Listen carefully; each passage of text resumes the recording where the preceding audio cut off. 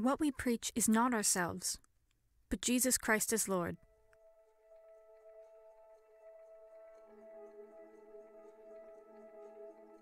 For God, who said, "Let light shine out of darkness," made his light shine in our hearts, to give us the light of the knowledge of God's glory, displayed in the face of Christ. But we have this treasure in jars of clay, to show that this all-surpassing power is from God and not from us. We are hard-pressed on every side, but not crushed. Perplexed, but not in despair. Persecuted, but not abandoned. Struck down, but not destroyed. Just as God brought light into creation on day 1 in Genesis 1, in the New Testament, he brings light into the hearts of those in spiritual darkness. God has entrusted his children to carry the glorious and divine message of Christ through salvation. This reveals the powerful message of forgiveness through Christ's sacrifice and contrasts common jars of clay carrying the good news. These jars represent you and me. Jars of clay in Jesus' time were imperfect vessels with cracks and leaks, but they were still usable for their purpose. Today, we are his jars of clay. In spite of our sinfulness, brokenness, and challenges, God still uses his children to deliver the gospel of his Son Jesus. Redeemed people, imperfections and all, delivering the timeless message of Christ. Only God could come up with a storyline like that.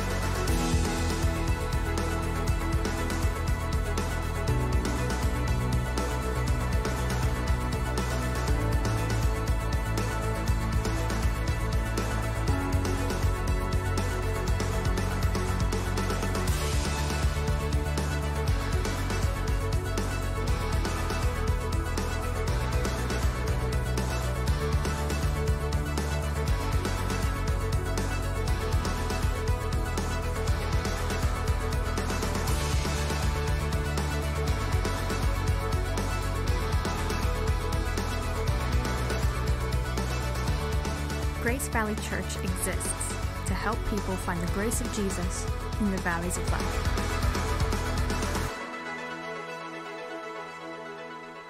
Hey, good morning, Grace Valley Church. Stand to your feet. How you doing this morning? Hey, if you're watching online, thank you so much for being here. Let's go. Come on.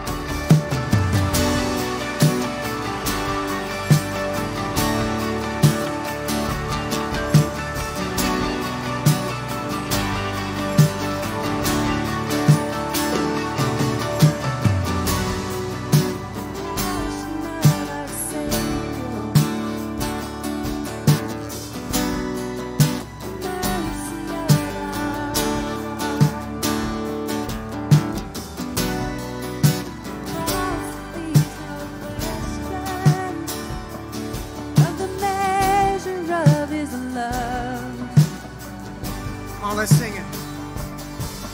Our chains are gone, our debt is paid, the cross has overthrown the grave. For Jesus' blood that sets us free means death to death and life for me. The innocent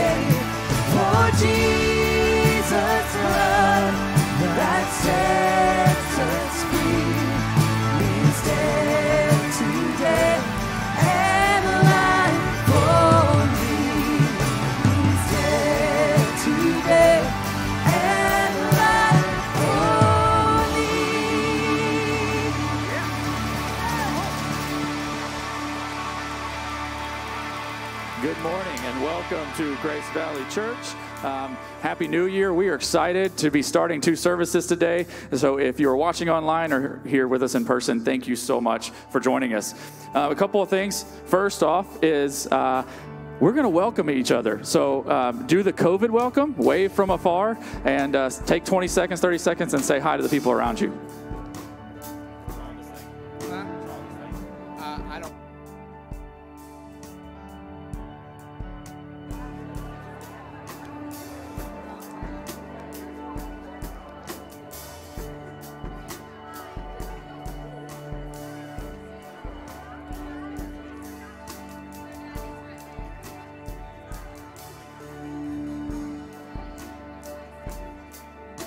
All right, a couple of things before we continue in worship.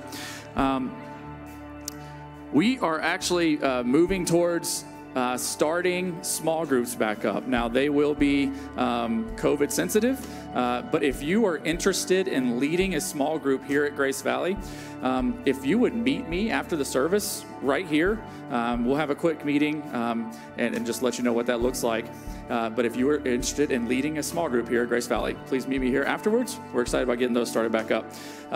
Also, Andy is starting a new series. You are starting a new service, but he's starting a new series today that we're really excited about, titled Grace Flows Down. So I'm looking forward to that. And Youth Tonight starts back today, tonight from 5 to 7. And we also are starting youth small groups back up this week as well. If you have a 6th through 12th grader that would be interested in those 2 events, please see me afterwards, or you can email me and I can get you information on that. It's been a tough week. I'd be remiss if I didn't say there's a lot of sadness that I think we're all feeling about what's going on in our country. And so I think today is important. It's important for us to hone in and really focus on God's word and just worship to our fullest. So to get us going back into worship, let's pray together and then we'll worship together. God, I thank you for everyone here. I thank you for God, your word and the ability that we have to freely study it and learn from you, knowing that you know what's to come.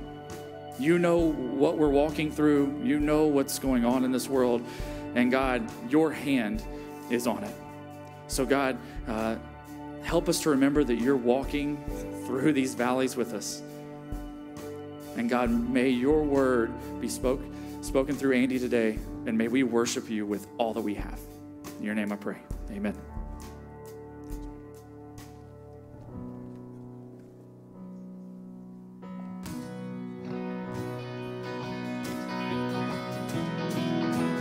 Come on, sing this next song with us.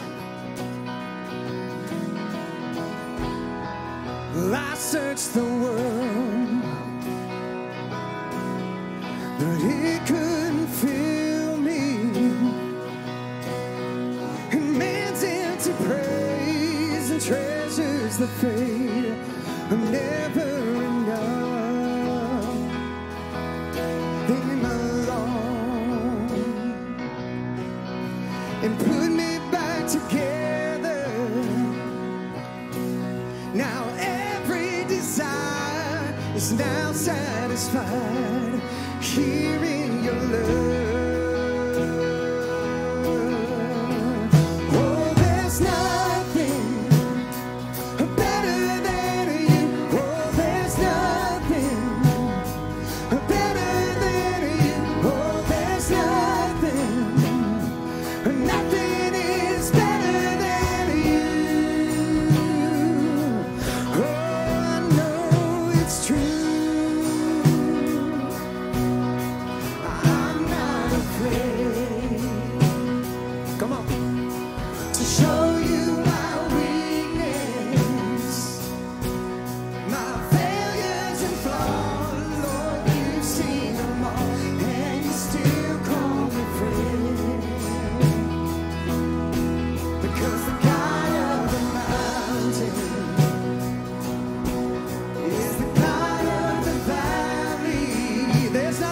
yes. There's not a place your mercy and grace won't find me again. Oh, there's nothing, come on, better than you. Oh, there's nothing better than you. Oh, there's nothing, nothing is better than you. Let's sing it again, come on. Oh, there's nothing better than you. Oh, there's nothing better than you. Oh, there's nothing, nothing is better than you. Oh, it's true.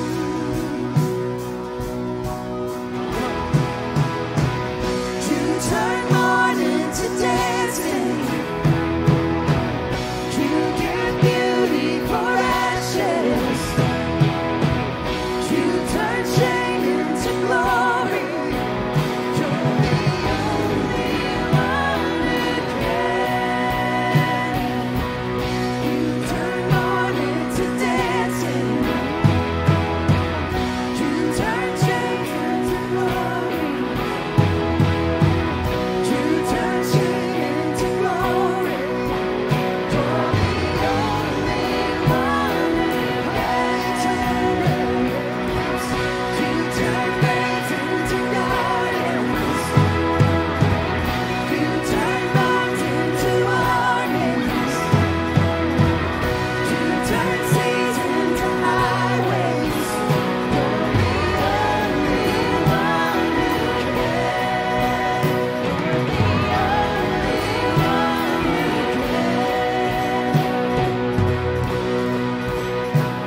there's nothing, come on, sing it out.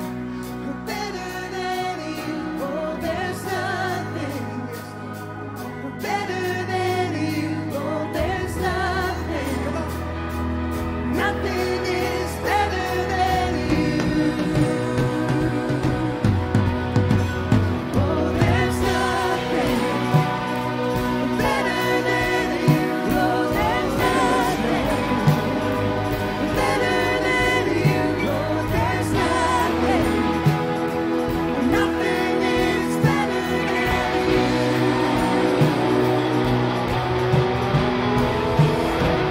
You turn rains into gardens. You turn bones into armies. You turn seas into highways. You're the only one who can. Turn rains into gardens. You turn bones into armies. You turn seas into highways. You're the only one who can. You're the only one who can. You're the only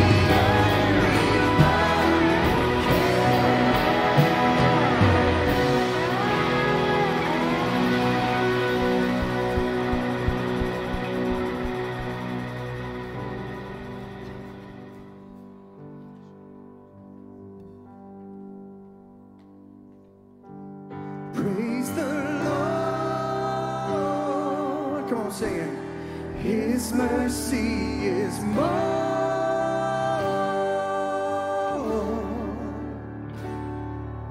Stronger than darkness, new every morn. Our sins, they are many. His mercy is more.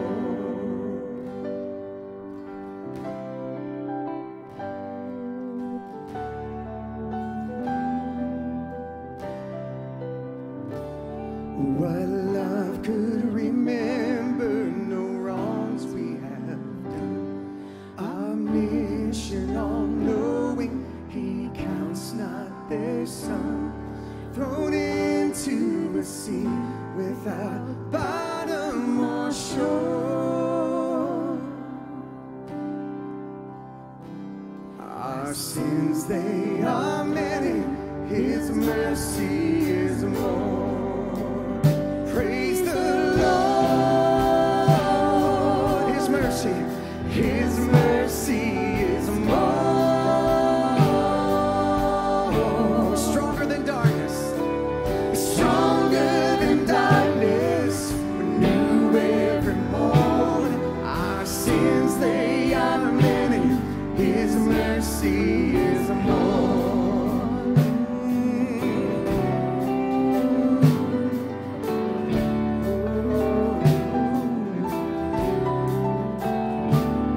What patience would wait as we constantly move.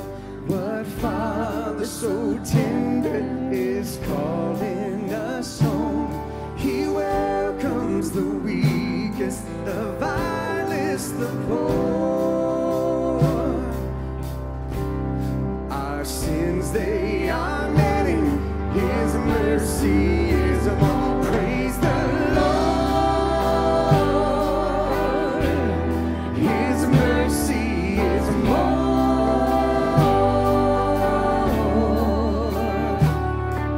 Stronger than darkness, new every morn. Our sins, they are many, His mercy is more.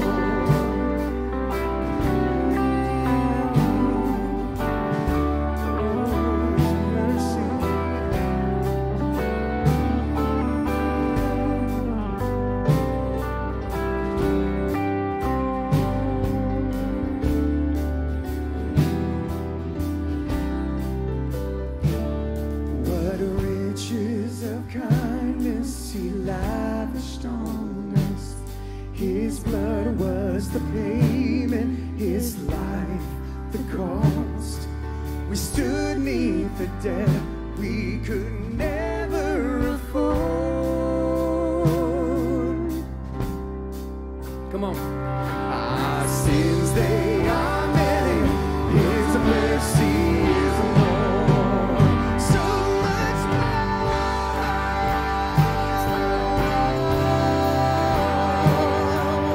Come on, His mercy.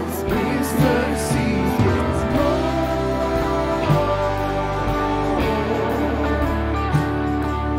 Stronger than darkness, new every morn. Our sins, they are many, His mercy is more. Praise the Lord. His mercy is more.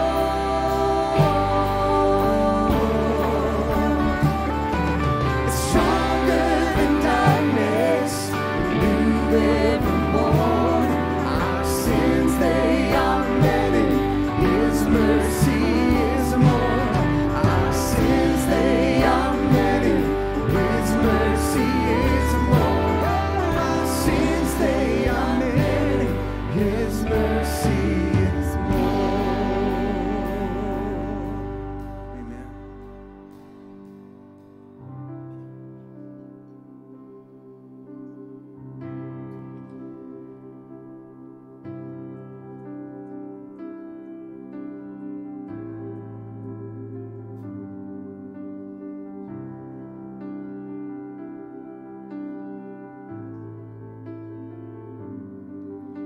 Faith can move the mountains. Let the mountains move. We come with expectation, waiting here for you.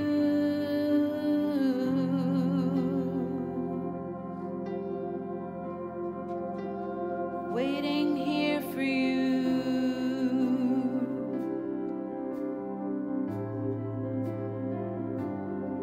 You're the Lord of all creation. Still you know my heart, the author of salvation.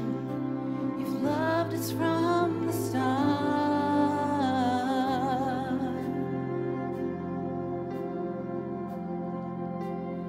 Waiting here for you. With our heads lifted high.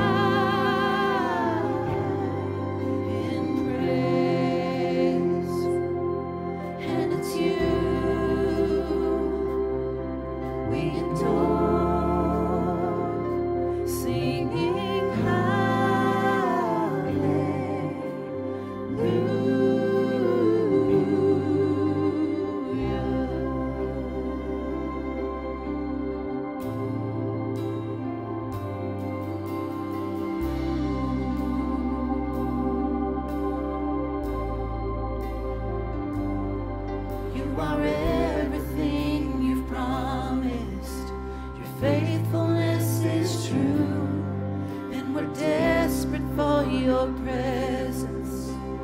All we need is you.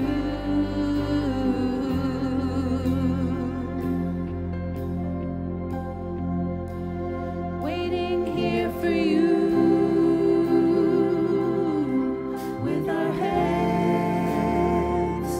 lifted high in praise. And it's you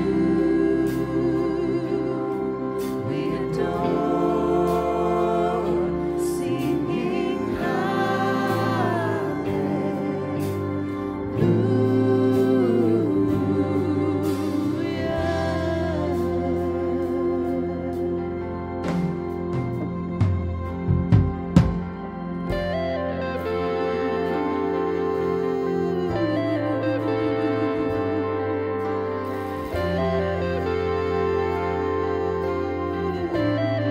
Come on, let's sing it.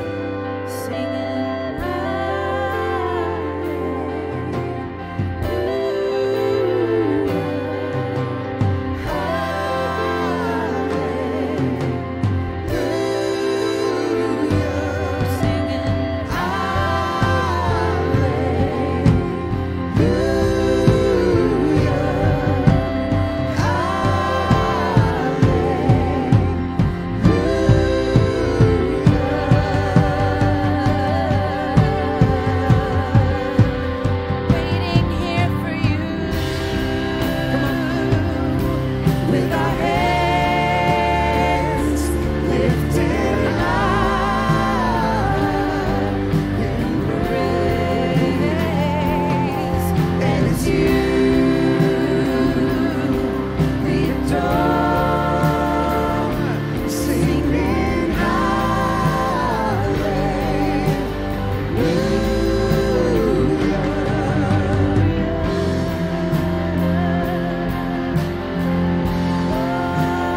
waiting here for you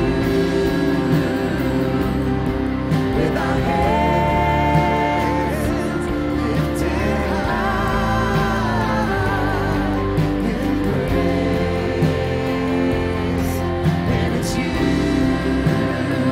yes, we adore, singing hallelujah,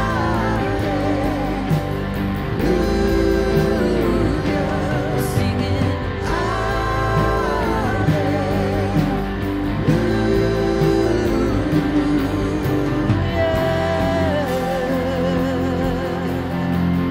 Come on, sing it out.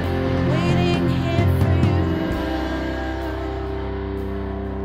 with our hands lifted high in praise. Sing it out. And it's you we adore. We're singing hallelujah.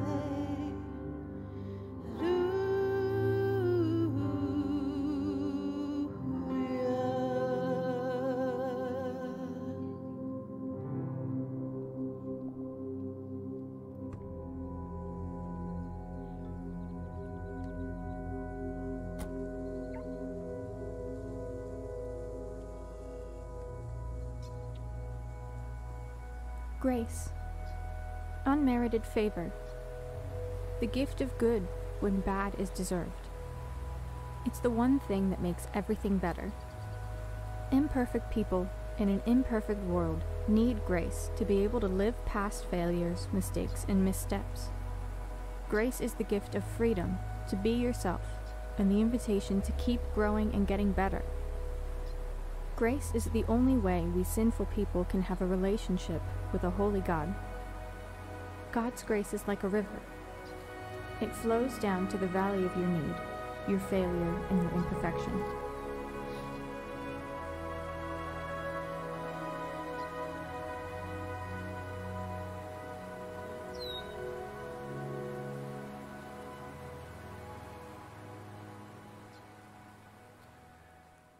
Well, good morning. Thanks for being here in person for the first Sunday we're having 2 services, and we'll continue this. And thanks for joining us online. And this new series, I'm really excited about it because I really think it is going to bring us back to some of the foundational truths, not only for Christian faith, but for our church specifically. And so I want to ask you to open your Bibles to Romans chapter 3. That's in the New Testament if you're not familiar with the Bible. Roughly the last third of your Bible is the New Testament. The rest is the Old Testament. We're going to be in the New Testament in the book of Romans. So it's Matthew, Mark, Luke, John, the book of Acts, then the book of Romans. So you can make your way to chapter 3. And I want to ask you a question. And you please don't answer out loud. What is your greatest failure in life so far? I want you to think about that. I know it's a very uncomfortable question. And for some of you, your failure is so bad, you just don't even think about it anymore. But I want you to think about it. I want you to think about your worst failure. And I want you to think of it not just in terms of the failure that some people may know about. I'm talking about the worst thing. The worst thing you've ever thought, the worst thing you've ever done. I just want you to think about that. What is the worst failure so far in your life? And now I want you to imagine, what if your greatest failure was broadcast to the world so everyone knew? And not just the fact that you failed, but what if it was the worst possible version of your failure?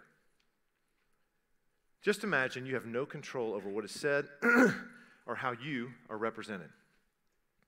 All your attempts to be honest about what really happened, how sorry you are, how much you've repented, all of that falls on deaf ears, and the story just gets out of control. Imagine people you thought were your friends, Christian people, choosing to share their opinions about you on social media just to boost their own social media platform. Imagine the people close to you keeping their distance because they're so afraid that your failure is going to tarnish their reputation. Imagine that you are so confused that you can't tell the difference between those people who call themselves your friends and those people who call themselves your enemies. Imagine how you would feel. And imagine that all this is recorded online so that it will never truly go away. How would you feel? I think deep down, we can all imagine ourselves in that worst possible situation. Believe it or not, I think I can kind of relate to this scenario. And the truth is, here's the reality. We all know that we're not perfect. We all know that we're failures. In fact, we all really, if we were truly honest, we would admit that we are awful sinners. Even though we don't want people to know it, even though we do everything in our power to control our image and to make sure people think we're good and we're right and all those things.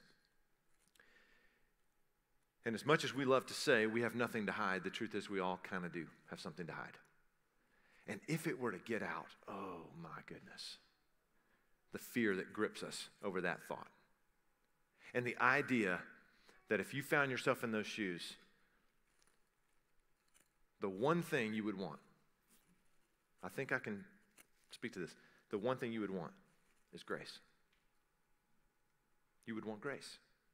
From God, for sure, from God, for the wrong that you know you've done, hoping that God's forgiveness will cover your sin and give you a new future, and grace from everybody else. Everybody who wants to pounce on your failure. That's kind of the world we live in these days.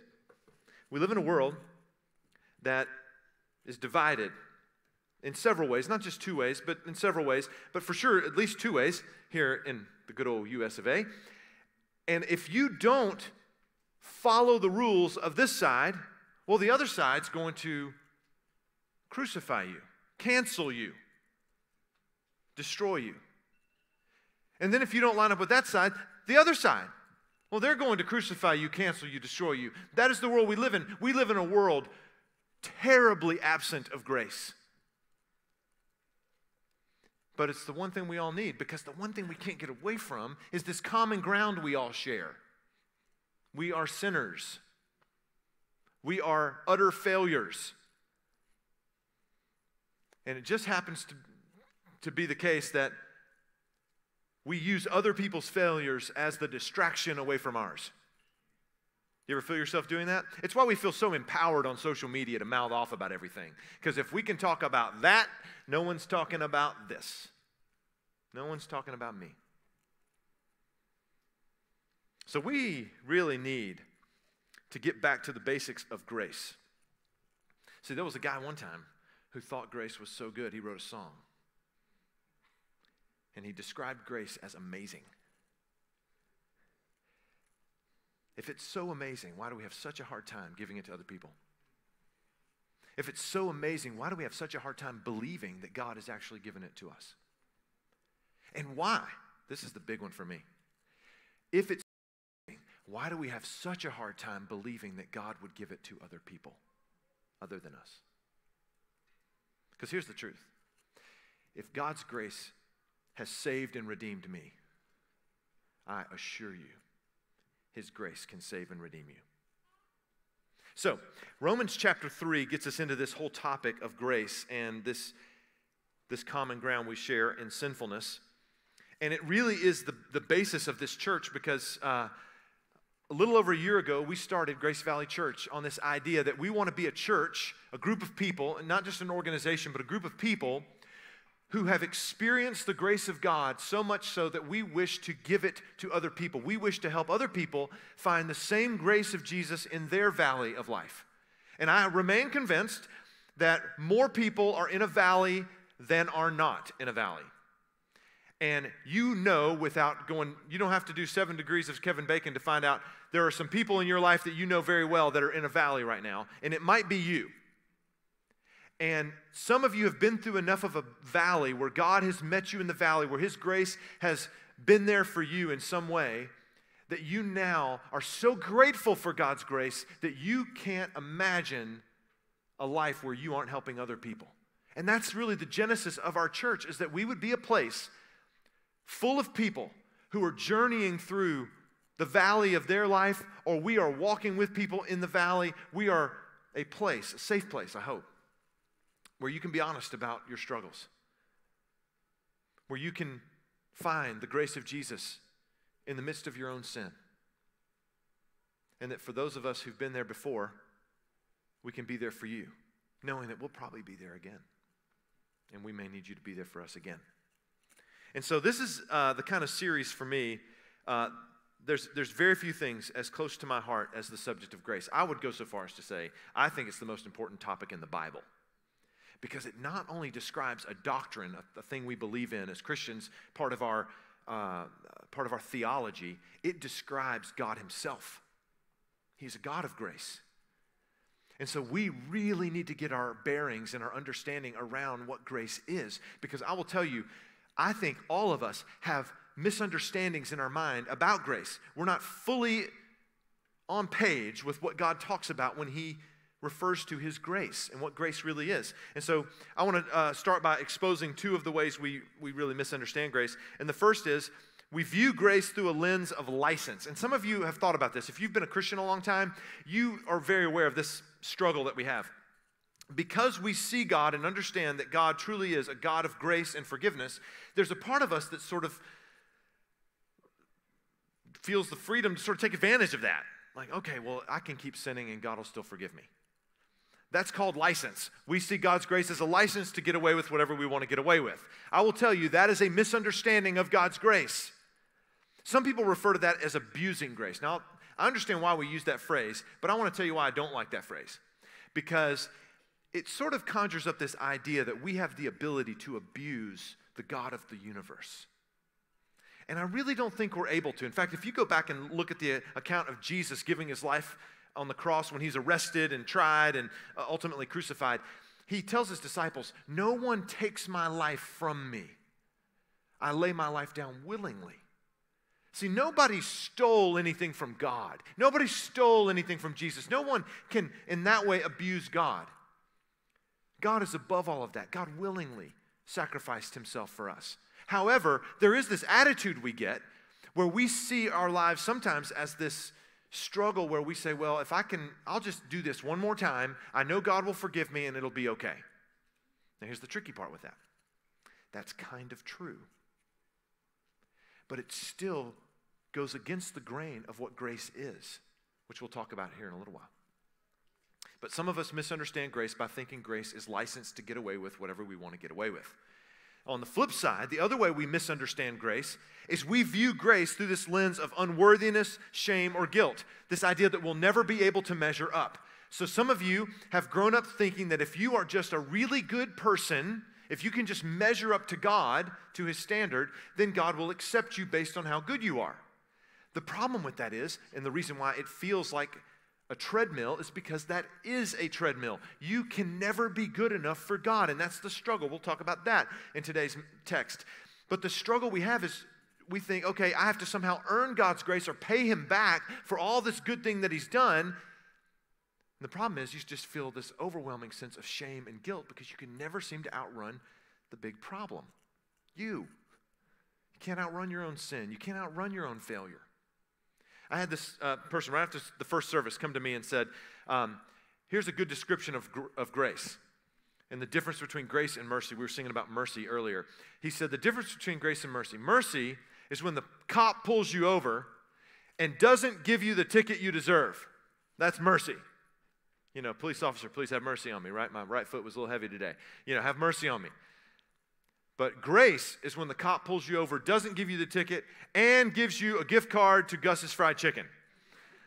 I thought, yeah, that's more like it. That's great. Isn't that grace? That's what God has done. God has not only held back His righteous judgment on us, His righteous condemnation of us, which we deserved. He went beyond that. He gave us a great gift of His love and forgiveness and peace in our lives. So this is mission critical for us to understand what grace truly is. And so if you have your Bibles open to Romans chapter 3, I want to talk a little bit about what I'm calling the grace reality. And the first thing I want you to write down, oh, by the way, let me talk about notes real quick. I shared this with the first service. This is a journal, and I'm a big journal guy.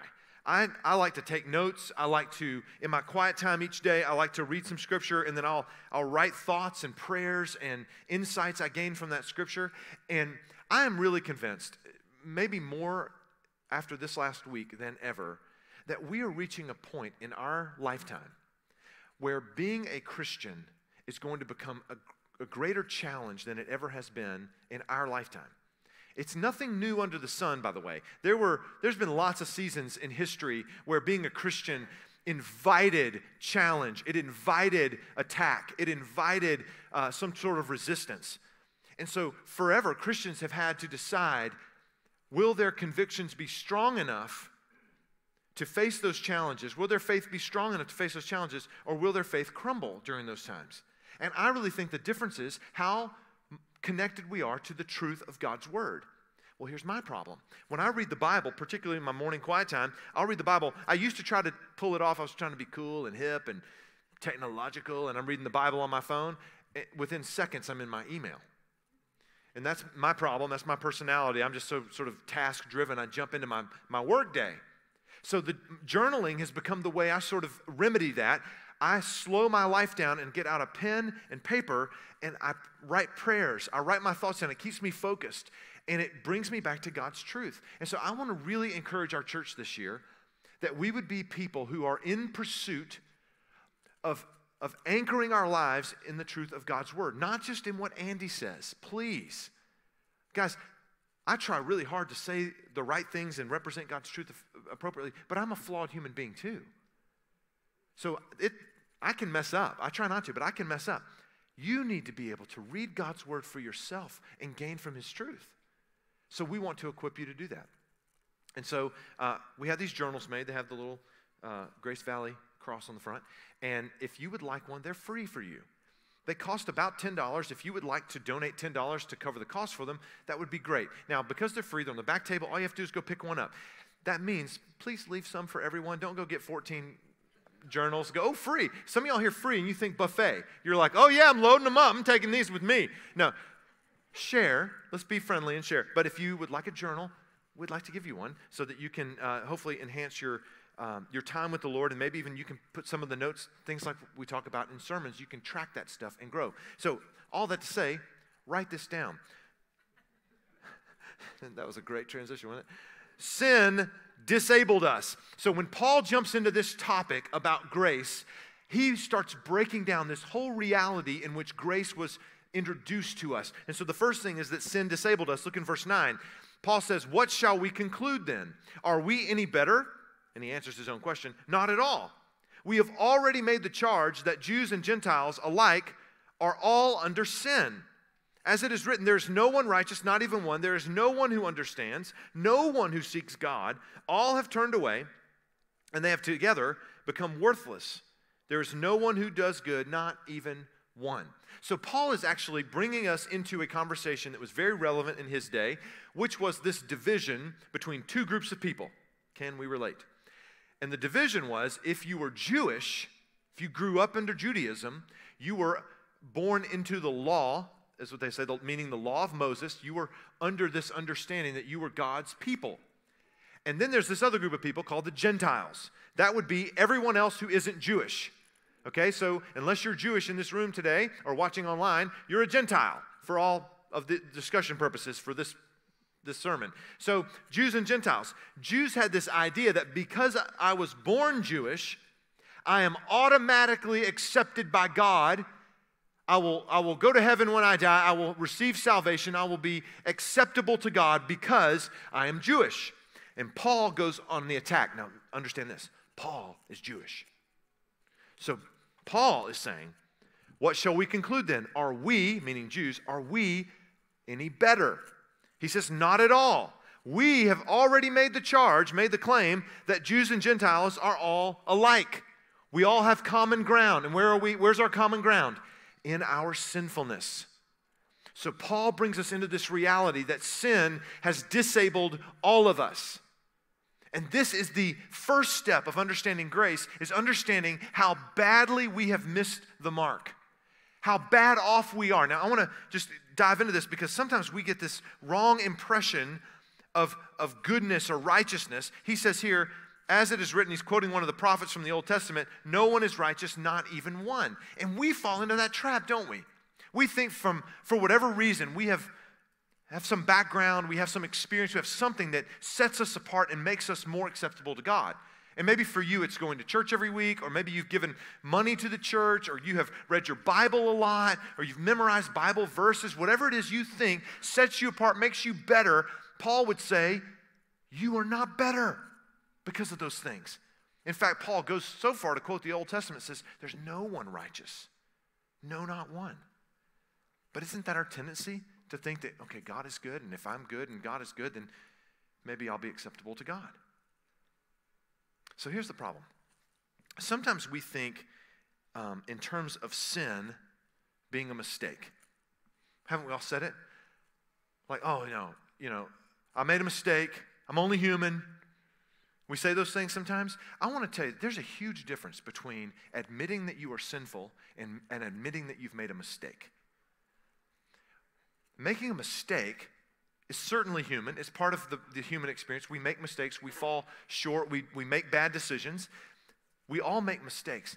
But the reason why that's different than admitting that you're sinful is because admitting you're sinful means going beyond the decisions or choices that you've made and admitting that somehow you are unrighteous at your core, in your soul, that you are misaligned with God, even beyond your choices.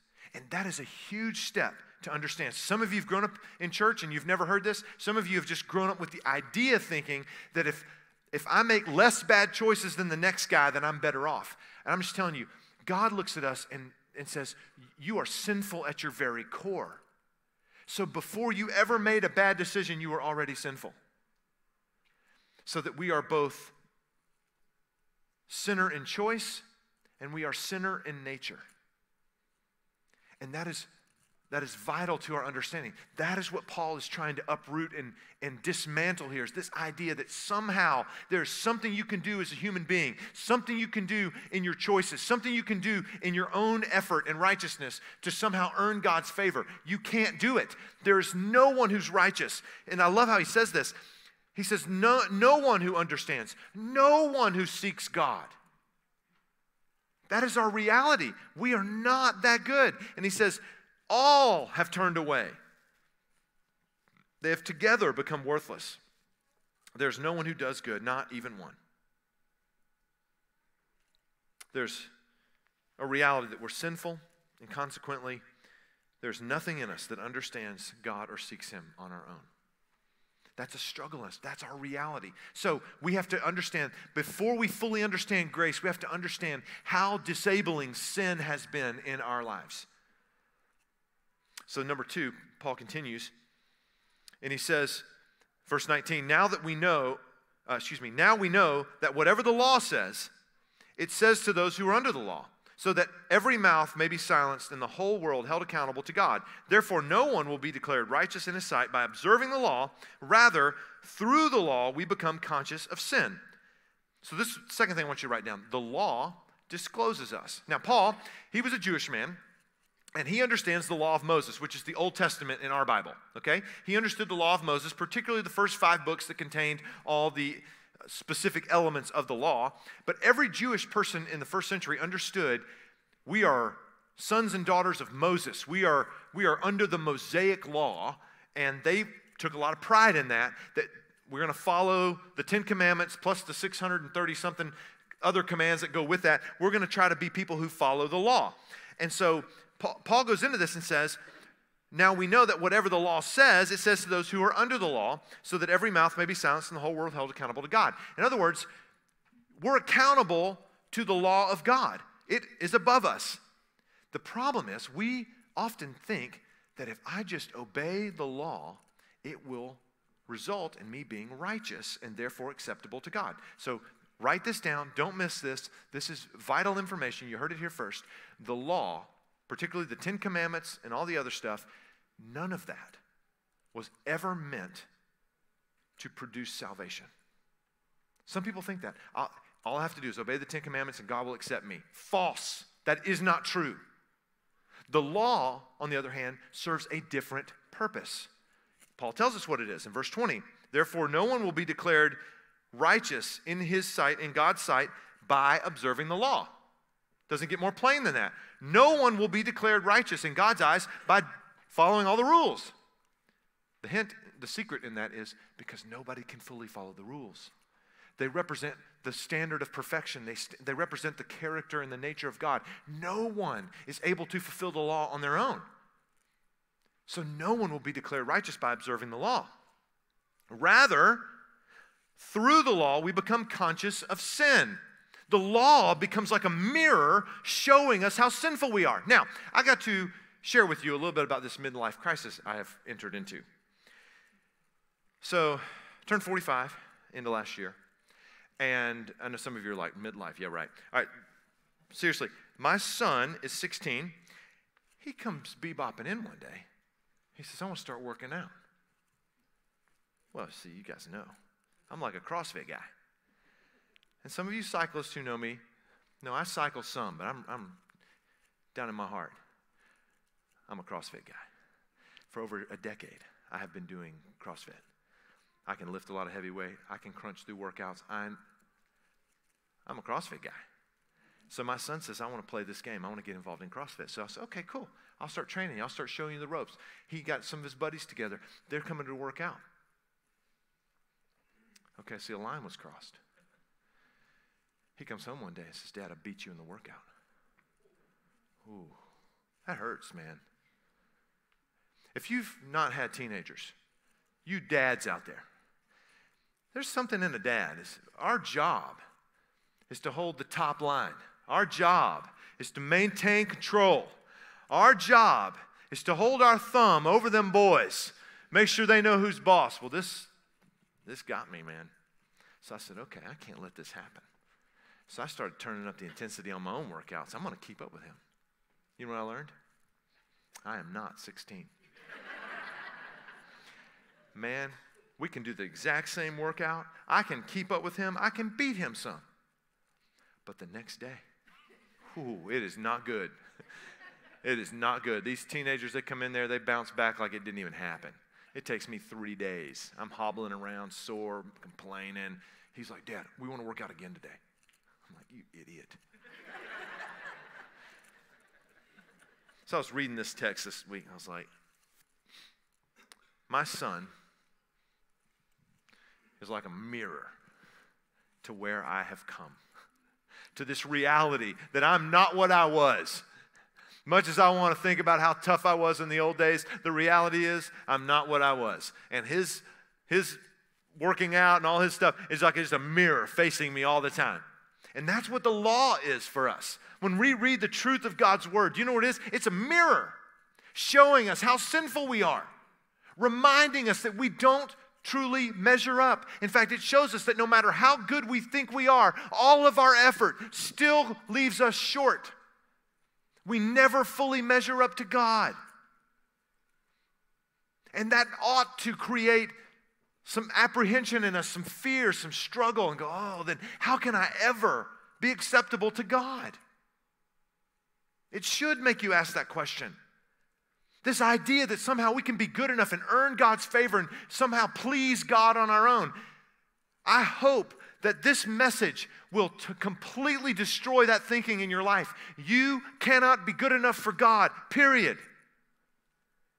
And until you embrace that very bad news, you will never truly receive the good news of God's grace. And so Paul goes on. In verse 21, he says, but now a righteousness from God, apart from the law, has been made known. Okay, we're talking about good news now. To which the law and the prophets testify. This righteousness from God comes through faith in Jesus Christ to all who believe. There is no difference. Jew or Gentile, there is no difference. For all have sinned and fall short of the glory of God and are justified freely by his grace through the redemption that came by Christ Jesus. God presented him as a sacrifice of atonement through faith in his blood. So where sin disables us and the law discloses us, it reveals who we are truly. It's like the mirror showing us who we really are. Here, grace delivers us. So now the grace of God is where our deliverance comes from. And so here he says, a righteousness from God apart from the law has been made known. So this is our struggle. The reality that the law shows us is that we don't measure up. The hopelessness of not measuring up should cause us to look at God and say, what can I do? And then God reveals a righteousness from God apart from the law, not by obeying the law, separate from the law, has been made known. And that is the righteousness that comes through faith in Christ Jesus to all who believe. That is grace. That God would make a way for sinful people like you and me who could never measure up on our own, that we could have a way to be accepted by God. But it doesn't come from our effort. It comes through Jesus Christ. So the law was designed to reveal two things: the depth of our sin and the deliverance of our Savior. It's interesting. If you want to flip to it, you can. It should be on the screens. Matthew chapter 5, Jesus says these words. He says, do not think that I have come to abolish or take away the law or the prophets. I have not come to abolish them, but I have come to fulfill them. So this is Jesus talking about the Old Testament. He's saying, I've not come to take away all this history, all this law, all these things that have been written for your benefit. I've not come to take that away. I've come to actually fulfill it. Now, for years, I read that and I always thought, I guess that means that Jesus is the fulfillment of it, meaning like a prophetic thing, like all the prophecies about a Messiah that would one day come, Jesus was the answer to all those promises. And I think part of that's true, but that's not what Jesus is getting at here. Jesus is specifically talking about righteousness. He says, I've not come to abolish the law, like take it away. And that's what we like to think. We like to think if all the rules and laws were removed, then we would suddenly be righteous, right? Because now we don't have anything to measure us by. Which is why, by the way, we all prefer a world that we can play by our own rules. We all prefer a world where we can define our own truth. That's very convenient. And that's why in our culture today, you will hear lots and lots and lots of talk about my truth, or about my way, or about this is what I see it as. And those things are our way of trying to kind of change the rules or move the rules or kind of come out from under the law. Well, of course, that would be wonderfully convenient if we could take away all the rules. That's called anarchy. But instead, Jesus says, I have not come to take away the law. The law serves a wonderful, graceful purpose of showing us our sin. Doesn't sound like it's a graceful purpose, but it is. It shows us our sin, so he can't take away that law. The law, we need the law to show us the reality of who we are. But he says here, but now I've come to fulfill it. So what did Jesus do? Jesus fulfilled the law by being the only one who has ever truly been righteous. So the law provides a mirror showing us our sin, and the law, fulfilled through Christ, shows us a clear picture of righteousness. So that when we place our faith in Christ, we can do so with confidence, knowing he was righteous for us so that he could take our place and offer us salvation, so that he could give us his grace. One of the great questions of the Bible is, why did Jesus have to die? Because if you're God, if you think about it, if you were God, couldn't you just sort of wave your hand and go, everyone's forgiven? Couldn't you do that? That would be really great too, right? If God just everybody's okay. The problem with that is God had already set the rules. And the rules were, there's a penalty for sin. For everyone who has sinned and doesn't meet God's standard, the penalty is that you have to die as a consequence.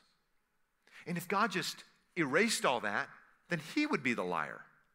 Well, God doesn't tell lies, so God has to uphold the consequences of the law. But God has also made a way, and that way is through sacrifice, so that unrighteousness can be covered. Now, I'm going to take you way back.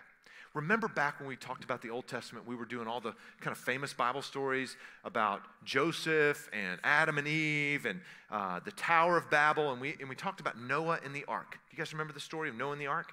And I was teaching that last summer, and we talked about how God was giving all the instructions to Noah about how to build the boat.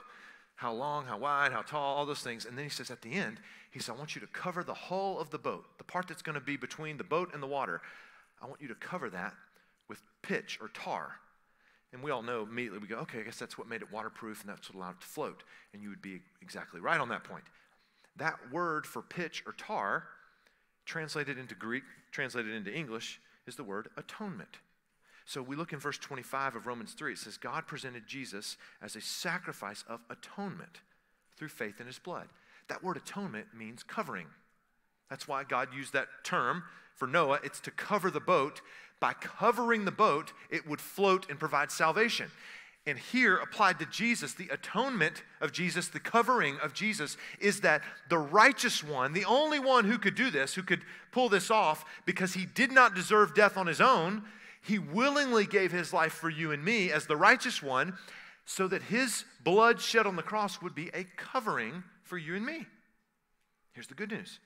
Because of the grace of Jesus, when we come to him in faith, believing in something we can't see, we receive his grace, the covering, this atonement covers us, so that now we stand righteous before God. I had a friend one time, he used to love to talk about how he would share the gospel with people, and he loved to ask this question. He would tell people, if you had to stand before God today and tell him why he should let you into his heaven, what would you say? I always thought that was kind of a cool question. One day we're going to stand before God, and Almighty God is going to say, why should I let you into my heaven? Do you know what most people would say? They would appeal to God. They would say, well, I've tried to live a good life. I tried to help people. I tried to do good. We would start lining up all our goodness. The problem is we already know the truth. Nobody's really good. No one is truly righteous. So none of that works. Here's the cool part. If you have placed your faith in Jesus Christ, and his grace, the atonement of his blood, has covered your sin, when you stand before God one day, he will not see the long list of bad things you've done. He will see the righteousness of Christ covering you.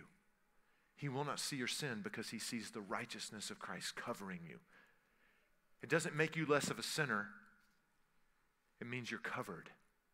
It means your sin has been covered by the blood of the Lamb of God. That is why Jesus had to die. He was the only one who was righteous enough to die as a sacrifice. Everyone else, we can't die for other people's sins, because if we die for our sins, that's a just death. We've earned that consequence, so we can't pass that on. Only Jesus was righteous enough to do that. That's why Paul says, a righteousness apart from the law has been made known. Now, our only way to find righteousness is by faith in Christ. So, this morning, I want to give you an opportunity to recalibrate your life around grace, this free gift of God. This gift in light of something you could never earn, something you could never pay for, something you could never find on your own. God has given the gift of his grace. Grace is a gift freely given to people who do not deserve it, who cannot earn it, and cannot ever pay him back. I'm going to ask you to bow your heads and close your eyes. And some of you today, hearing this message, you would say, Andy, I have never really understood what it means to place my faith in Christ. Maybe your thought on that was, it's just a way to, faith in Christ maybe just felt like a religion to you, or just an association with the things of God. But really, faith in Christ is believing that Christ died for you and that his blood covers your sin. So it starts with that great, painful admission. Jesus, I am a hopeless sinner in your eyes. I am not and cannot be righteous on my own.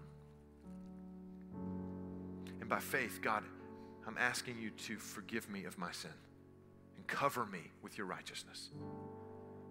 Would you be willing to pray that prayer today? If you've never prayed that prayer, if you've never entered into a personal relationship with Christ by faith, I want to give you an opportunity to do that today. Right where you're seated, if that's you, if you would say, Andy, that's me. Maybe at home, you're watching online and you've never placed your faith in Christ. Maybe today is the day you receive the gift of grace. Say a prayer that goes like this. Say, Dear Jesus, I admit I am a sinner and I am hopelessly separated from God. Jesus, I can never be good enough on my own. So Jesus, today, by faith, I believe that you died on the cross for me and you rose from the dead to prove that my sins are forgiven, and I've been given eternal life with God. Jesus, I declare my only righteousness comes from you. If you prayed that prayer, tell him thank you for saving me. And if you'd be so bold today, I want to invite you. We're going to have a response team down front today. On either side of the stage here, you can come down and talk with someone. We had someone share that they received Christ this morning in our first service. If that's you, if you want to learn more about what it means to follow Christ and how to take those steps in your journey of faith, I want to invite you to come down and talk to one of our response team members. Just tell them, hey, I prayed the prayer, and they will take it from there. If you're watching at home and you prayed that prayer, I want to invite you to email us. You can simply send an email and say, I prayed the prayer to prayer@gracevalley-memphis.org. It'd be an opportunity for us to follow up with you and help you take those steps in your journey. For the rest of us, this is a great opportunity just to be grateful for the grace of God in our lives. So I'm going to pray, and then we're going to sing together and have a time of response. God, we love you and thank you for this morning and the way that your grace truly has flowed down to us. God, I pray that anyone in this room who has never placed their faith in Christ, that you would give them the courage to do that today, that you would draw them to yourself today. Pray that for those at home watching online. God, we are so grateful that you made a way for sinners like us. So we worship you in Jesus' name. Amen. Will you stand and worship with us?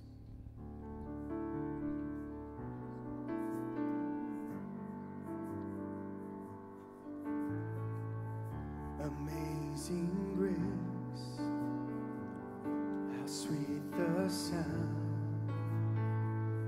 Amazing love, now flowing down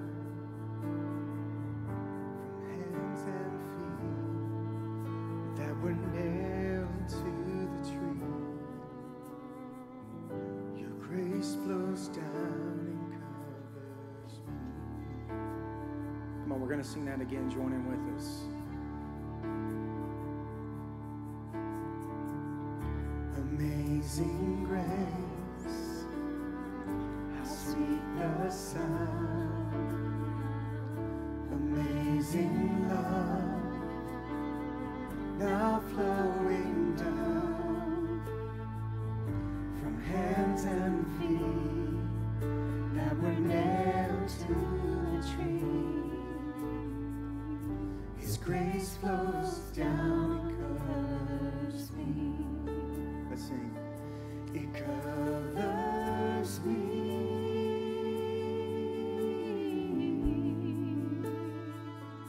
It covers me.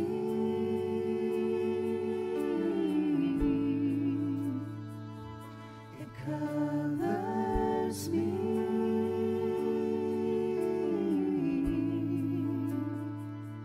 It covers me.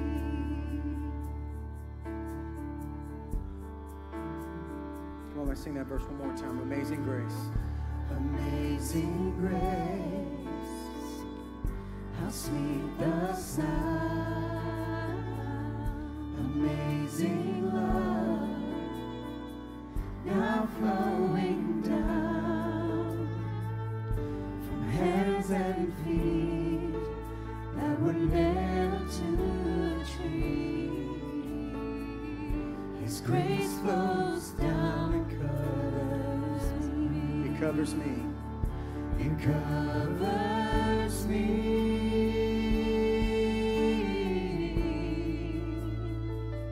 It covers me.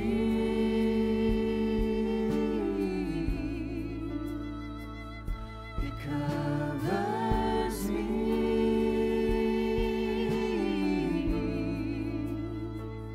It covers me.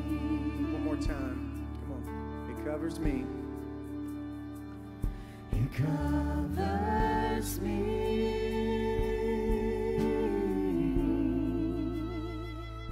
It covers me.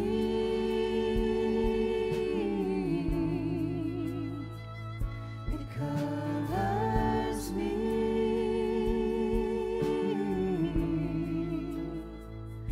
It covers me.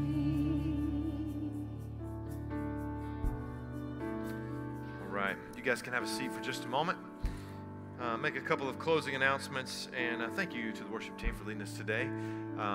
And thank you for joining us for the first day and 2 services. And thanks for flexing with that and helping make that possible so that we can make sure there's plenty of room for everyone to worship in a safe way, and an opportunity to give our kids a little more space to be able to do what they're doing. So I know your kids are having a lot of fun back there, and you'll be able to pick them up in just a moment.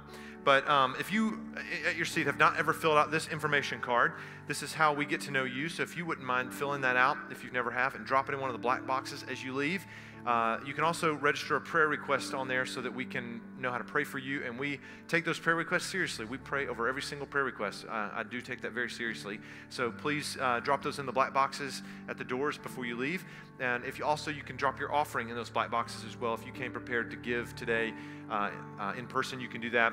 We also make electronic giving and giving online available. You can just go to gracevalley.memphis.org/give, and you can set up electronic giving that way, especially if you're watching from home. You can participate in our offering that way. Don't forget on your way out, be sure and pick up one of your journals. They're back in the very back, my left. It'll be, your left as you're leaving, yes, in the left. So you can pick up your journal again. They're $10 if you want to donate towards just covering the cost of those. That'd be great. You can just drop $10 in the black boxes. If $10 is a barrier for anybody, just take the journal and run. Okay, it's okay. We want you to be able to have the benefit of the books. A couple things coming up. We are going to be answering the question a lot of people have asked: how do we join Grace Valley Church? How do we become a member of Grace Valley Church? We are going to be hosting a series of meetings called Discover Grace Valley. Those are going to be hosted for at least as long as we can at our house. The first one's going to be on January 31st. The second will be on February 21st. We'll do these periodically to give everyone a chance to be able to attend one. Obviously, they're going to fill up, and we'll just keep scheduling them throughout the year. The goal for that would be for you to be able to come, learn more about the church, ask your questions and get some questions answered, that kind of thing. And then we are going to make sure that everyone who wants to be part of the Grace Valley family is in a relationship with what we're calling a shepherd. There are some men and women in the Life Our Church who are going to serve as in the role of shepherd in our church body, just to be able to stay connected with you throughout the weeks and years that you're a part of this church, and just help lead and guide and be a resource for you. And so we're really excited about kicking that off this year. So if you would like to, that information is in the email that was sent to you this morning. If you don't get that email, fill out the card. But there's also information you can send to Nikki at gracevalley.memphis.org, and we will get you signed up. Again, those 2 dates are January 31st and February 21st. We're looking forward to having those meetings with you. Don't forget, you can meet Jake right here after the service if you are interested in leading a small group. We are doing our best to sort of regroup on the small group effort and get you plugged in. So if you would like to lead a small group or you have questions about that, come see Jake. If you're a student, middle school, high schooler, or you're a parent of a middle schooler or high schooler and you've not met Jake yet, you need to come meet Jake, learn about the student ministry, youth ministry stuff that we're doing, and they're meeting also tonight at 5. And last thing, we put these little cards in a little package on your chair. This is so that you can invite a friend back to church with you next week. I hope that you'll do that. And anyways, hope you have a great Sunday afternoon, and we will see you next week. Have a great day. You're dismissed.